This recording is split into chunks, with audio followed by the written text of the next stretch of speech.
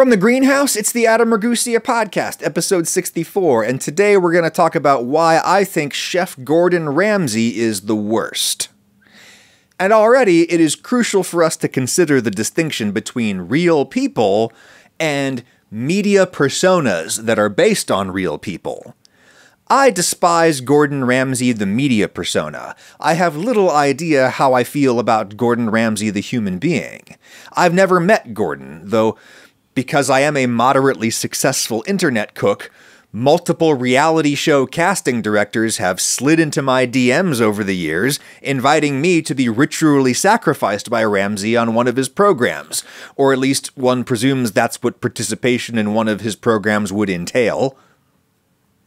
No one, and I mean no one, is their whole true self when the cameras are on. I am not Adam Ragusa right now. I am, instead, Adam Ragusa, the media persona based on Adam Ragusa, the real person. Adam Ragusa, the media persona, is a semi-fictional character. He's someone we are making up together right now.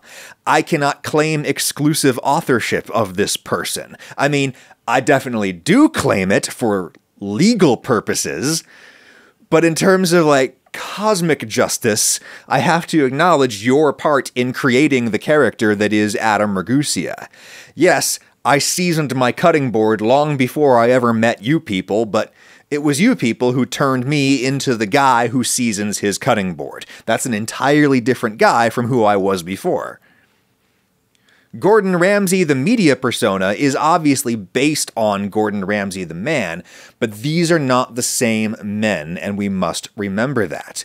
Gordon Ramsay, the man, is, by all accounts, a lovely and devoted father, and I reckon that's more important than anything else that we are going to talk about this hour.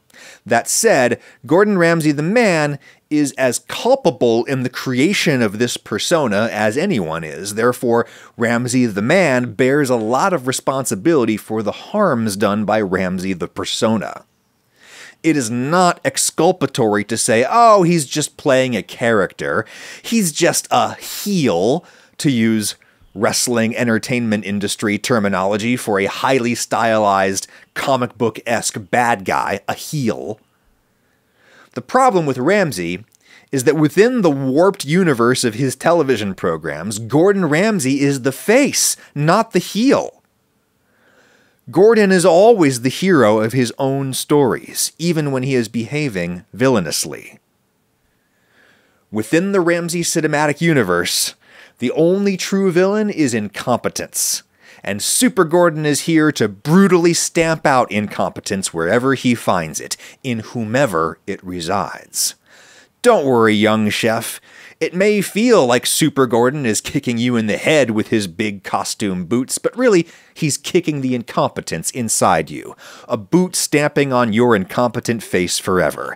It's like an exorcism. The fada isn't hitting you. He's hitting the demon inside you, and you should be grateful. Yes, chef. Gordon Ramsay is an elder Gen Xer, a demographic category that is less significant here in the United States than it is in Britain. To be a Gen Xer in Britain was to spend your formative years amidst the grim toil of post-war economic reconstruction. And then just as you're striking out on your own, Margaret Thatcher gets elected prime minister, and she says, the problem with socialism is that eventually you run out of other people's money. And she rolls back the welfare state, and if you're a Gen Xer in Britain, you feel like you've been born into a world that was all used up by the time you got to it. There's a lot of permanently anxious workaholics among the Gen X generation. Gordon was born in 1966 in Johnstone, a small, depressed Scottish mill town west of Glasgow. His mom was a nurse. His dad was a charismatic drunk. Sounds like a sadly typical upbringing. The family moved to the West Midlands of England when Gordon was 9. He says he was a top youth soccer prospect. Association football, soccer. Having spent a fair bit of time around the Brits, as I have, I've discovered something remarkable. I've discovered that apparently 9 out of 10 Anglo-Celtic men were top-level football prospects as boys. It's really quite remarkable. I guess Gordon actually was a good football player, and his career hopes actually were dashed by a knee injury that he suffered at 16. It's safe to assume that a boy of his socioeconomic class would have seen football as one of the very few paths of advancement available to him, unlikely as athletic stardom is for anyone. Also, at the age of 16, Gordon says that he left the abusive family home. Like so many people of his caste, Gordon found menial work as a young adult in the restaurant industry. He has said that his first such job was washing dishes at an Indian place where his big sister waited tables. In his late teens, Gordon apparently still conceived of himself as an upcoming football star, just one temporarily sidelined by a bad knee. He was also, by this point, as you can see in pictures, disgustingly handsome, far more handsome than his womanizing father. Gordon was always handsome in that particularly British way, where no matter how old they are, they look like 52-year-old teenagers. Boris Johnson still looks like a 52-year-old teenager, and I know why that is. It's because Boris is a man-child.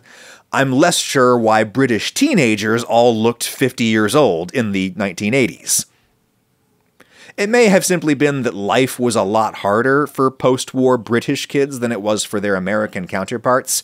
Money was frequently not available for cosmetic medicine, such as orthodontia or dermatology. Gordon has said that his signature craggy-faced look is the result of untreated teenage acne, though surely there's a lot going on with that face other than acne scars. No acne scar has ever been as deep as some of the crags on that face. Craggy as the cliffs at Clomore. Also, teenage Gordon already had the really tall hair that I believe is called a quiff.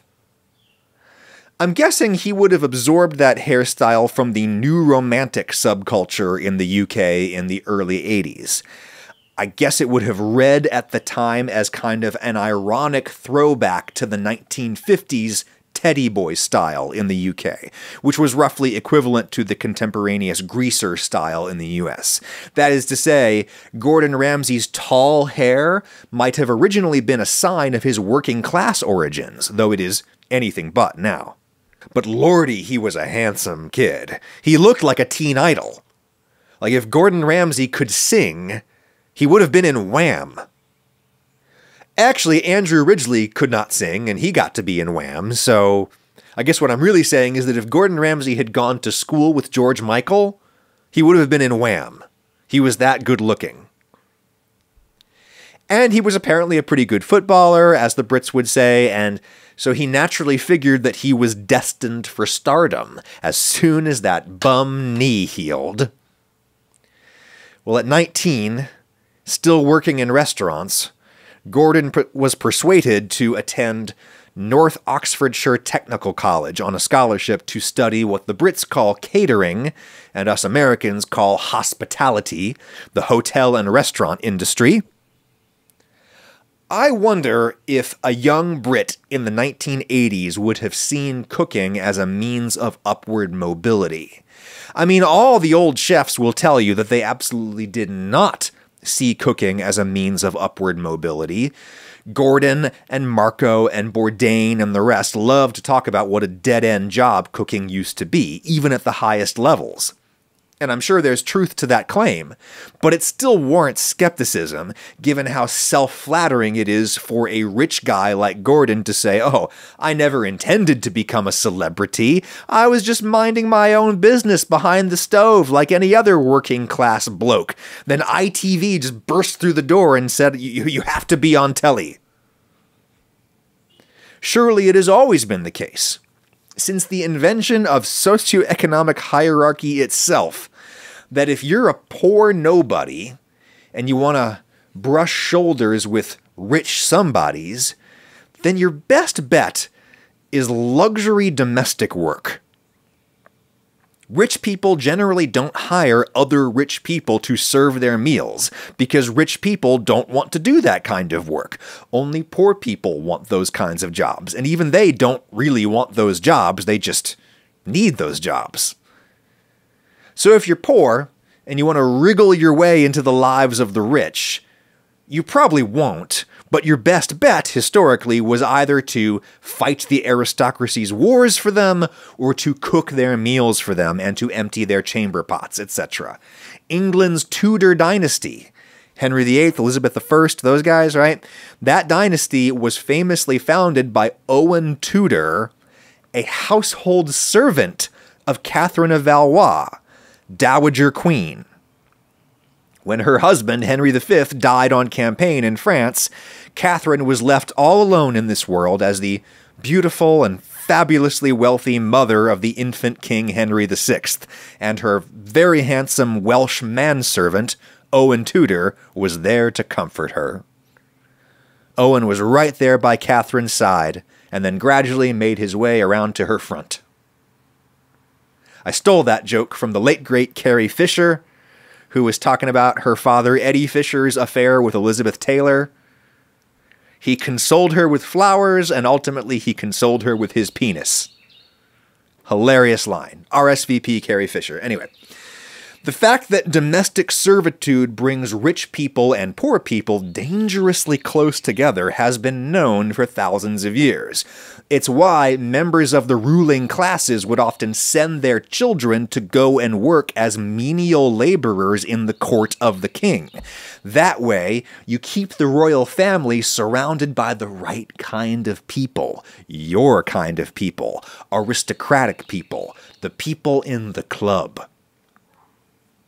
If the daughter of a baron is pouring the queen's wine and eventually becomes the queen's best buddy, that is much less threatening to the power structure than if some random handsome young Welshman is pouring the queen's wine. Now we have to have a whole ruling dynasty named after this guy who was most definitely not in the club, Owen Tudor.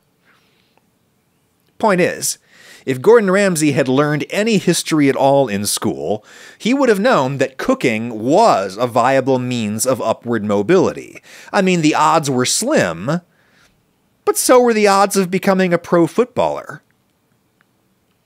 The son of a drunk from some shitty Glasgow suburb was never going to have great odds in this life. Going to culinary school probably felt to Gordon like a reasonably safe bet that could also, maybe, pay off big, and it did. Because if you want to get in with rich people, one thing you can do is cook them uncommonly excellent food. It helps if you look like a proto-One Direction member while you're serving the food. Indeed, here's a story that Gordon likes to tell. Lord knows if it's actually true, but here's the story that he tells. Gordon says that when he was first climbing the ladder in the trade, he had a job running the kitchen at a hotel called the Wickham Arms. And while he was working there, the wife of the owner took a shine to him, and the two commenced an affair that ultimately blew up, and Gordon had to leave and continue his lonely, heroic quest to find fame and fortune and true love somewhere else in the vast wilds of Culture Club-era Britain. I quote now from Gordon's own account of the incident as relayed to 60 Minutes Australia.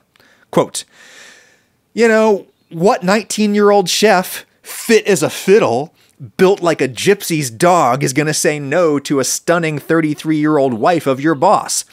Beautiful, absolutely beautiful. And it was great because all the knowledge she was teaching me in terms of making love, my girlfriend benefited." End quote. Stay classy, Gordon. How exactly is a gypsy's dog built, anyway? Also, you're supposed to say Roma. Anyway, for his part, Gordon's old boss at the Wickham Arms, a gentleman named Paul Waring, he told the British tabloids that he only learned about this affair when Gordon published his braggy autobiography in 2006 called Humble Pie. It's a humble brag, really, to talk about how you started life so down on your luck that you were reduced to sexually servicing the boss's desperate housewife. Wow.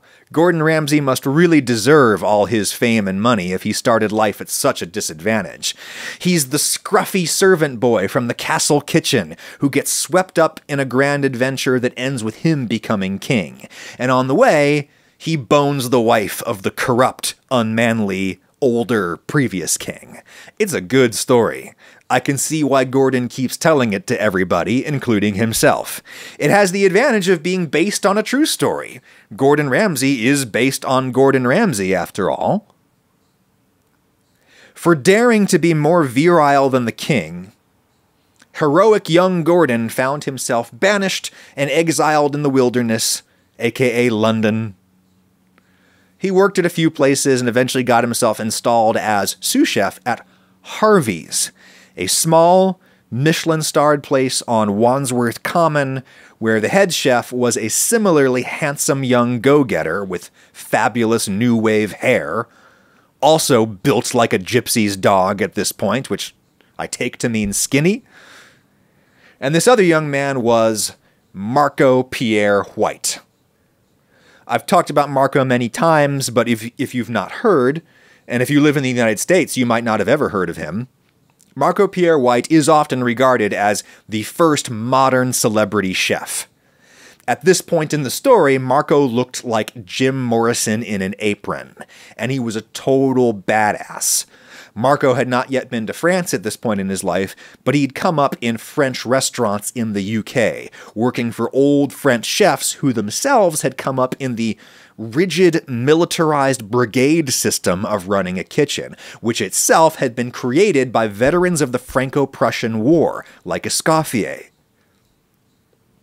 Marco came up in kitchens where cooking was war, and he'd internalized the highly misguided notion that leadership equals big dogging everyone else around you all the time. There was a period of almost 3 years when young Gordon Ramsay was young Marco Pierre White's sous chef and protege and little brother figure. Both men have written and spoken extensively about their 3 years together, but even more remarkably, we have footage of them working together at Harvey's because producers at ITV made a couple of very short series about Marco circa 1990, and Gordon is in the background. He's never really named because he was a nobody at the time, but the camera found Gordon nonetheless. The camera is always going to find that face and that tower of blonde hair. Marco famously reduced Gordon to tears at least once, and the toxic big brother-little brother relationship between them practically oozes out of the screen as you watch these two very handsome young men roll out ravioli for the TV cameras. Marco's whole thing was quiet menace. He would rarely boil over in an extravagant rage, as Gordon is famous for doing now. Marco's thing is he would just simmer inside his own skull and glare at you, and quietly mutter an absolutely crushing, cutting remark about how worthless you are. And maybe if things got real bad, he'd push you up against the wall with a boning knife up to your neck. But even then, he'd be kind of menacingly stoic about it.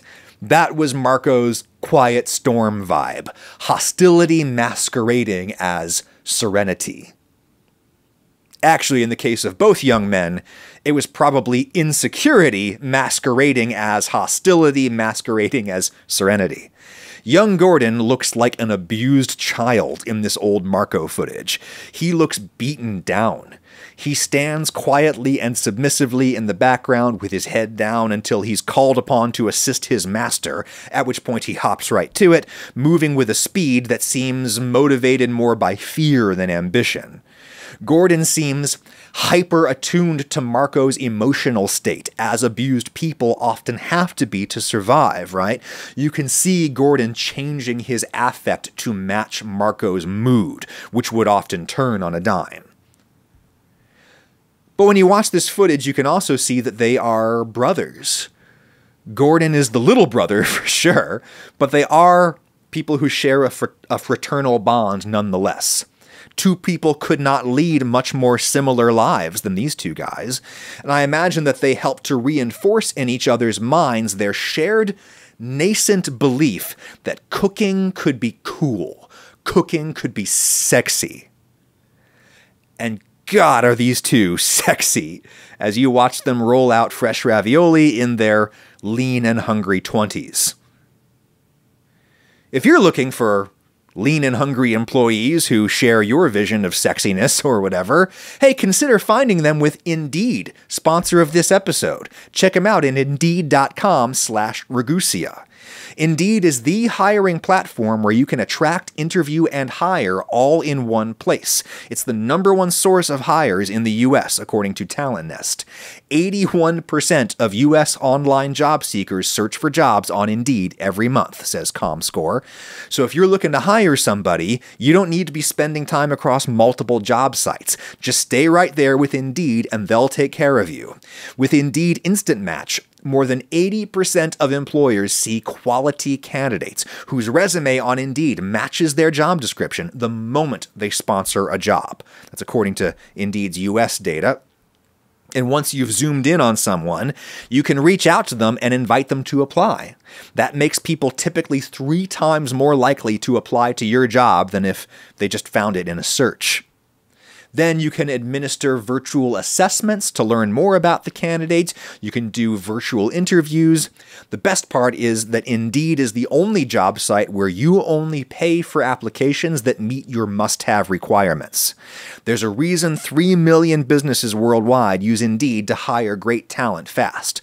Start hiring now with a $75 sponsored job credit to upgrade your job post at Indeed.com/Ragusia. Offers good for a limited time. Claim your $75 sponsored job credit now at Indeed.com/Ragusia. Terms and conditions apply. Need to hire? You need Indeed. Anyway, the 3 years when Marco employed Gordon as his #1.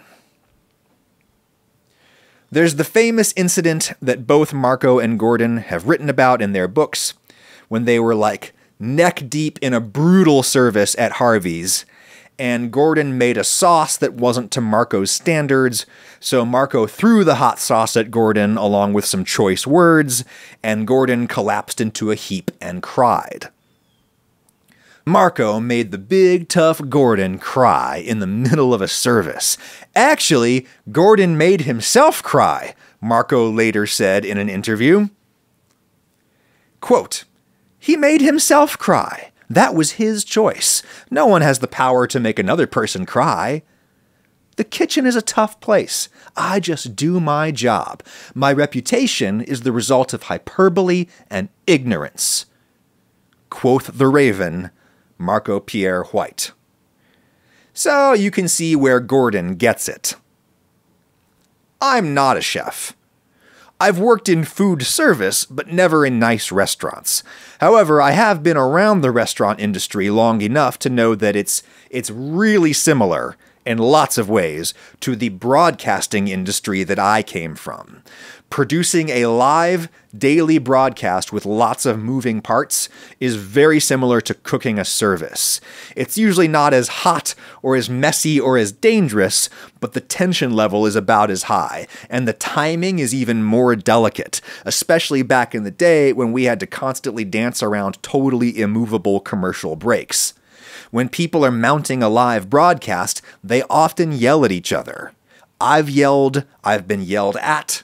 It's really common. Where's that goddamn tape? I need it in 47 seconds.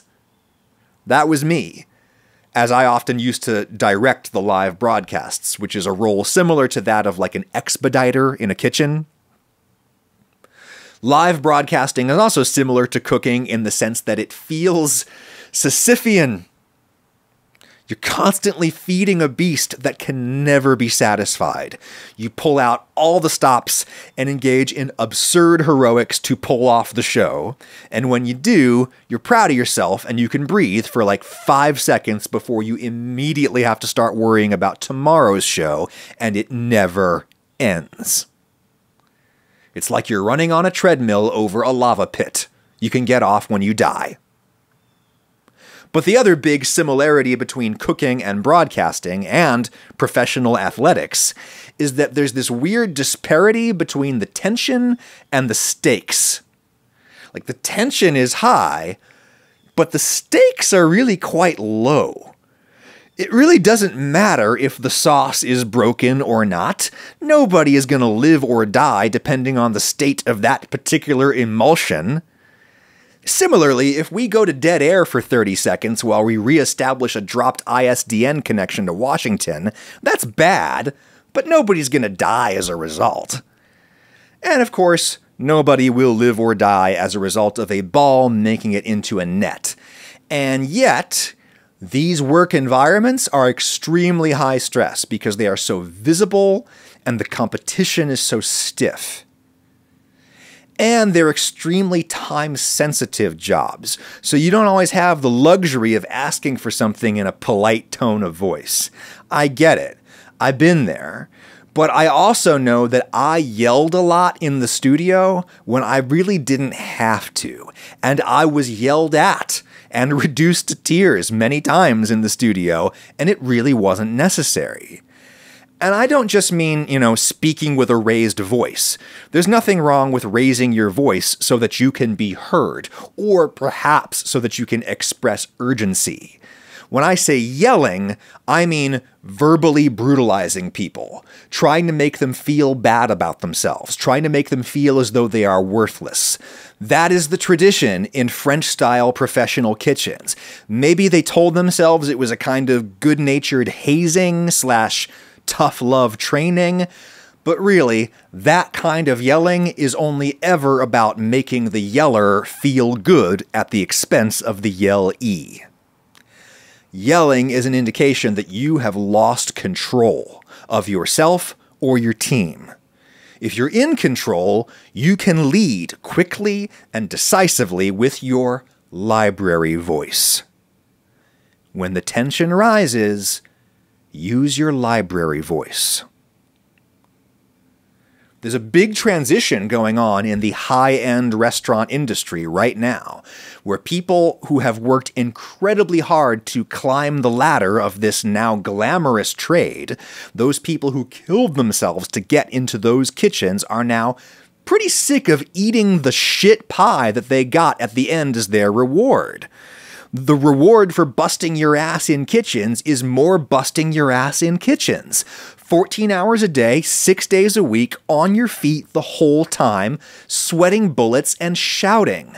Some people want that, okay? Some people just need a war, and they will make a war to fight if none exists. But more people just want a normal life, where they go to work for like 8 hours, they do their jobs hard and well, and then they go home to their families. There are people in the elite restaurant industry who want a normal damn life. So I'm seeing a lot of new chefs trying to revolutionize the work environment in the kitchen, to make it a job that people actually want to stay in once they've got it. We should talk about that more another day, but the finest kitchens that I've been in the last few years were places where everybody used library voices. In the midst of a dinner service, all you hear in the kitchen is spoons scraping the bottoms of pans and the expediter saying, "Fire table 7, heard, hands."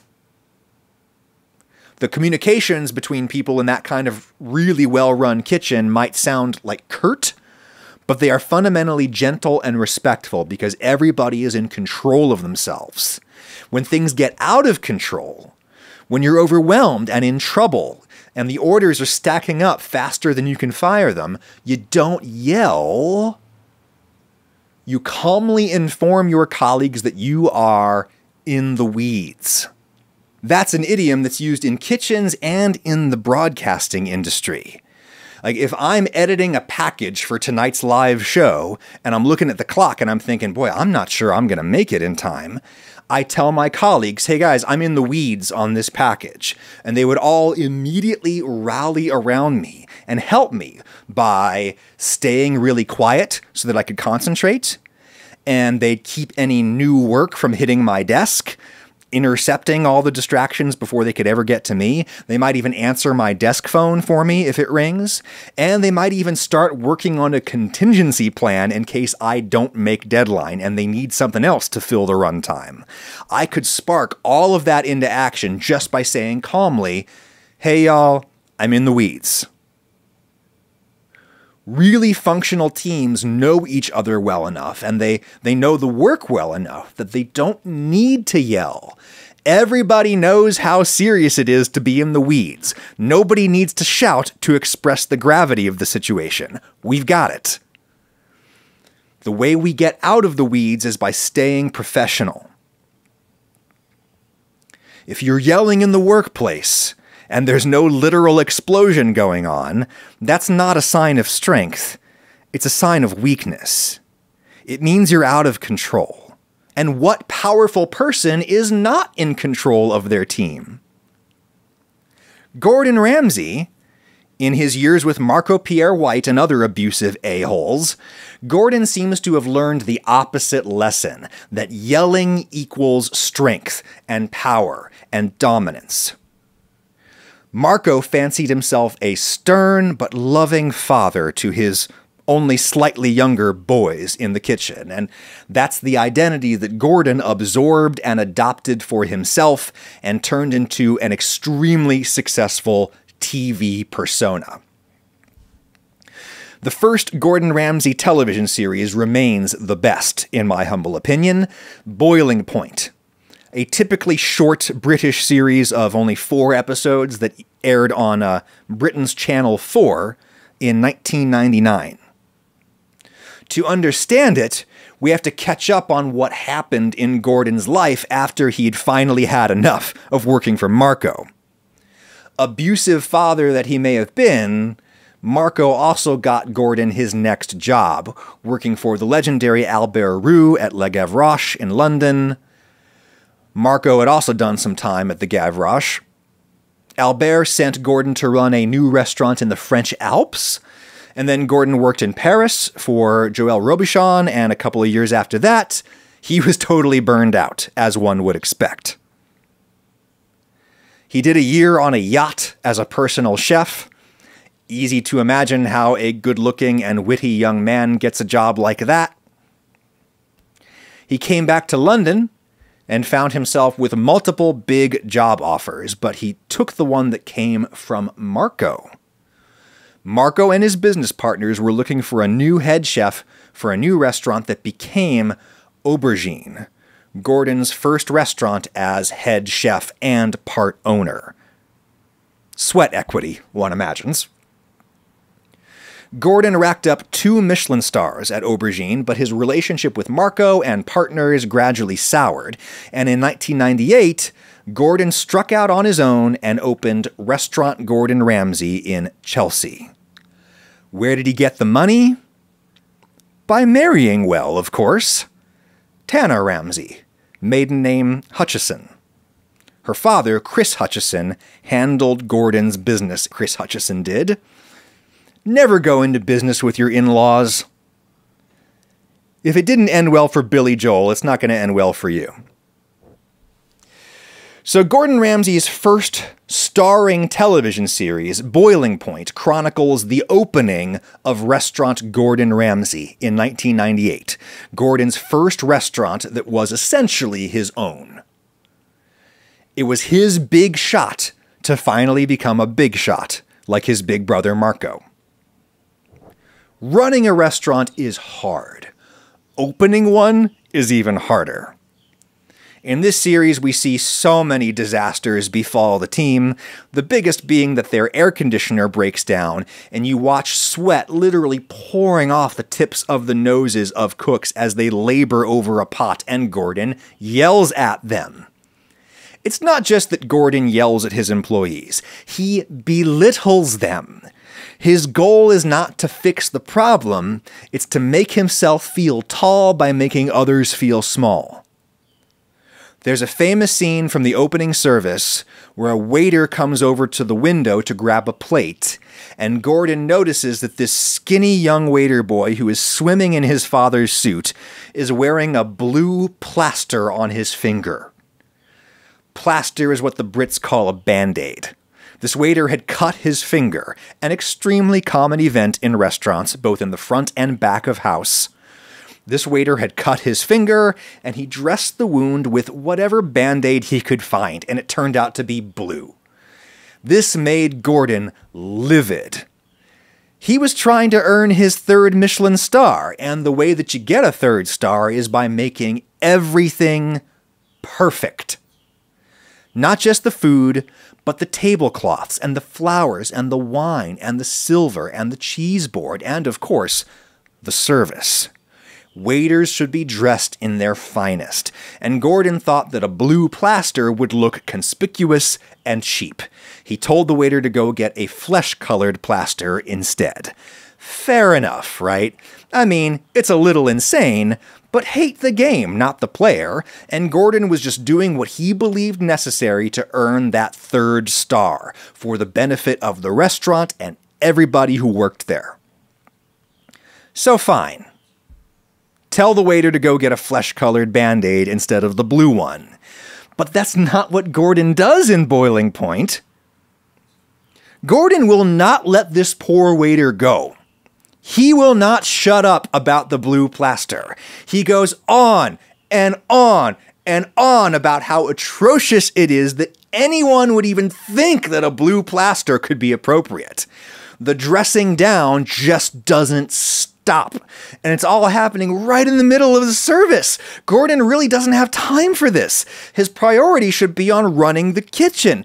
But instead, he prioritizes the little thrill that he gets by abusing a subordinate. Now, you could argue, and people have argued, that it was all a show. They argue that in Boiling Point, we are watching Gordon Ramsay the man invent Gordon Ramsay the media persona in real time. The bluster was for show. I don't really believe that, because the Gordon Ramsay we see losing his shit in Boiling Point is not appealing. He looks gross when he's yelling. It's not the sexy, stylized yelling that he does on TV now. It's ugly yelling, with spittle collecting in the corners of his mouth and his face going bright red and puffy. It's not a good look. Chefs usually eat and drink a lot, and Gordon had gained a considerable amount of weight by the time we see him in Boiling Point. He's only about 30 years old, but he looks 45, at least. He's a lot more pudgy than we see him in any of his later series, because he's not trying to be a TV star yet. He's just a man working himself to death, trying to build the finest restaurant in the world. Anthony Bourdain visited Gordon Ramsay not long after Boiling Point came out. Bourdain was making his first ever TV series, A Cook's Tour, on the Food Network. Go and watch all 35 episodes of A Cook's Tour if you have not already done so. There's an episode where Bourdain flies to London and he eats at restaurant Gordon Ramsay, and the two men obviously got along famously and remained friendly until Bourdain's death. Bourdain used to say that if you want to know the real Gordon, watch Boiling Point.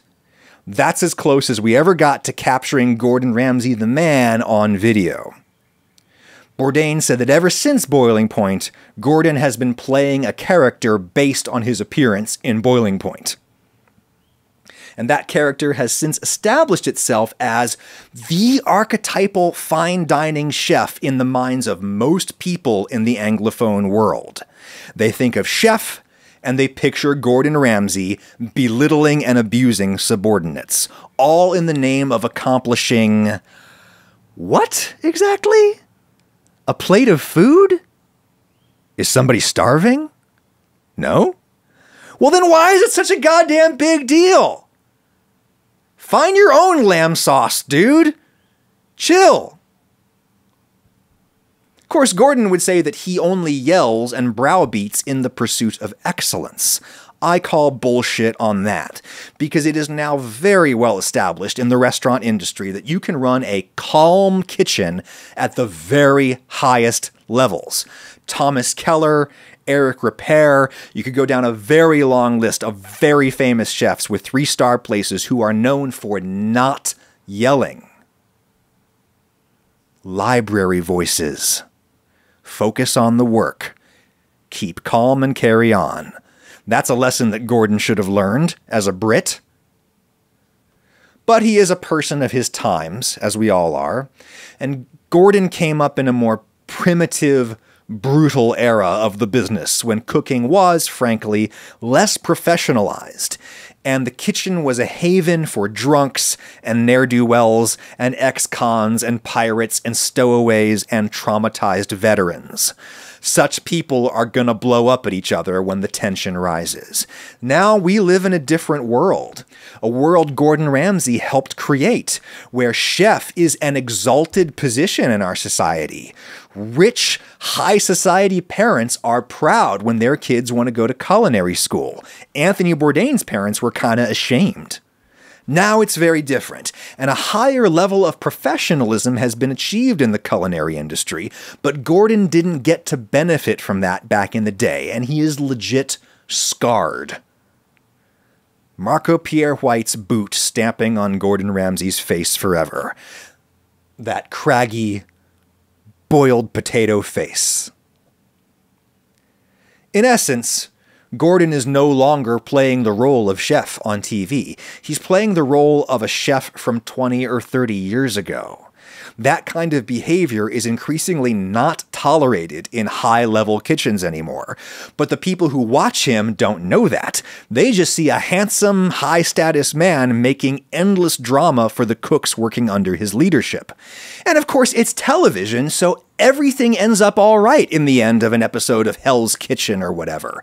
Beleaguered cook makes a mistake, gets behind, Ramsay verbally destroys the cook somehow recovers, and the redemptive arc is complete when Ramsay flashes that beautiful rakish smile of his and gives the chef a pat on the back and an attaboy of some kind. And to the viewer, it looks as though this management style works. And God knows how much workplace abuse has been committed by bosses who attended Gordon Ramsay's television school of hospitality management. How many people have taken abuse in the workplace because Gordon Ramsay taught them to take it? Yeah, it's just TV. It's just a character. The internet is full of believable accounts written by self-identified low-level crew people on Gordon Ramsay shows, where they pretty much all say that he's a lovely guy on set. He tends to bust your balls a little, but usually with a smile on his face. I believe it. That sounds about right to me. I bet Gordon the man is a nice guy most of the time, but Gordon the character is a monster, and the monster is what people see on TV. TV holds up the monster as a paragon of leadership, and indeed of masculinity itself. Burn that shit to the ground, I say. Who needs it? Start over. The other out-of-date thing that Gordon does in his shows is make endless absolutist arguments about food, where he talks about the subjective qualities of food as though they are objective, which really means that he's asserting his own subjective experience of food as being the one true universal experience of food. And if you don't like what he likes, then it's because you have no taste. The only way to make gravy is X. That's the kind of crap Gordon Ramsay says in his shows all the time. And crap is exactly what it is. There are so many ways to make a good gravy. But for Gordon, it's not about gravy, it's about bravado. He must appear all-knowing, all-seeing at all times. And so everything he does on camera in the kitchen must have a reason. The only way to make a steak is if you put it in the hot pan and you do not touch it until you brown the first side. Yeah, that works, Gordon, but it's not the only way. You can flip the steak constantly. That might even work better. You can sous vide and then sear. You can start the steak in a cold pan and turn on the heat, and you'll get an excellent product as long as you flip constantly and the steak isn't too thin. It's a big world with lots of proud culinary traditions, and there are lots of good ways of doing the same basic thing in the kitchen. Gordon never seems to have learned a little trick that Marco knows, and that I stole from Marco and have used extensively in my own work, and that trick is the power of today. Marco Pierre White is now old and fat and over it, and when somebody pays him enough to do a little cooking show these days, he kinda looks like he's still in bed, in a good way. Marco is no longer hostility masquerading as serenity. Marco seems genuinely serene, at least part of the time. And when he does a cooking show these days, Marco will say something like, people often use a mixture of meats in a bolognese, but today it's just beef. Beef is what we have, beef works great, so today we're making beef bolognese. That's what I mean by the power of today. It's one tiny, highly economical word that you can add to a sentence that communicates so much. Today says, there's lots of good ways to do this. Here's the one that we're doing today. Without today, even the calmest, most unassuming instructional content can kind of bully you into thinking that there's only one way to do a thing. Because when you make instructional content, you feel a lot of pressure to explain yourself, explain your reasoning for doing what you do. And if you don't have a reason, you're tempted to kind of make one up. Guilty as charged. The solution is today. Today, we're going to debone this cut by taking the knife over here and blah, blah, blah, blah, blah. I do that all the time, and I stole it from Marco. Gordon should have learned that lesson from Marco.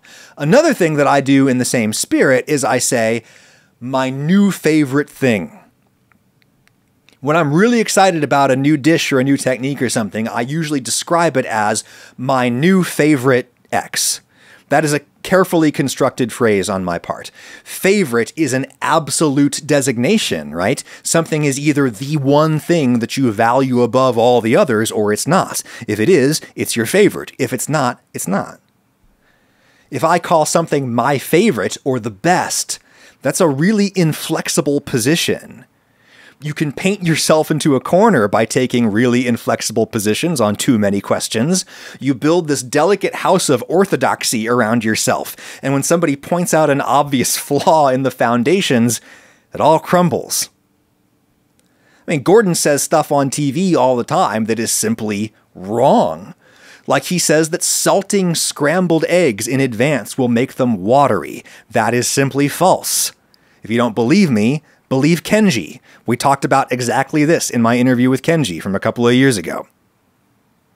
Rather than building a shaky logical case for the cooking technique that I am demonstrating in a video, I try these days instead to say things like, this is my new favorite way to make bread, indicating that I have had many other favorites before, and I may have new and different favorites in the future, but right now, today, this is my new favorite way of making bread, and I'm so excited to show it to you. A real man's courage is to acknowledge that he doesn't know everything, and he doesn't have to.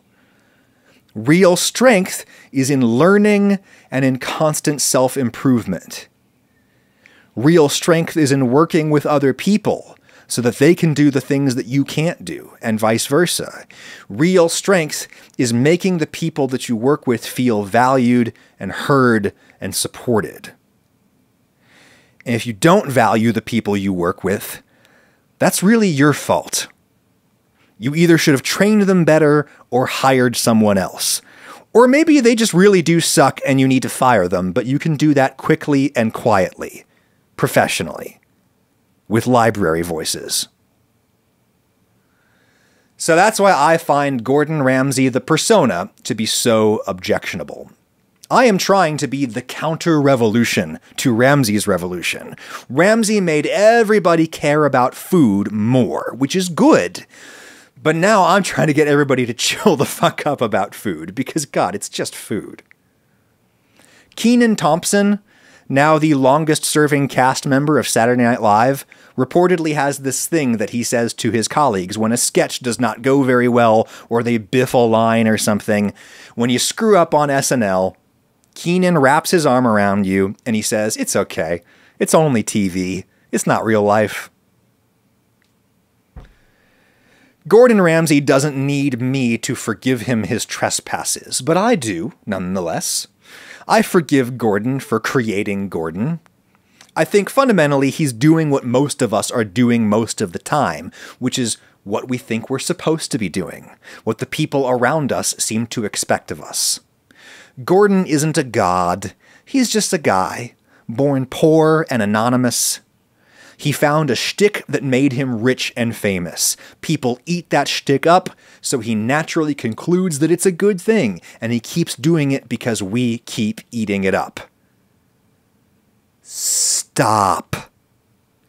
Stop. Stop patronizing media that promotes and exploits and monetizes workplace abuse. That is a beast we should all stop feeding. I seem to have fed my beast one more time with another episode of the Ragusia Pod in the can, as it were. Thanks for listening to it. Make good choices, particularly in the way that you treat subordinates. Today's subordinate is tomorrow's boss. Every high-powered media person who was mean to me when I was coming up, I remember exactly who they are and what they did. And when I became my own kind of big shot, I frequently came into contact with people who had been mean to me, and they didn't always remember me, but I remembered them. Make good choices. Talk to you next time.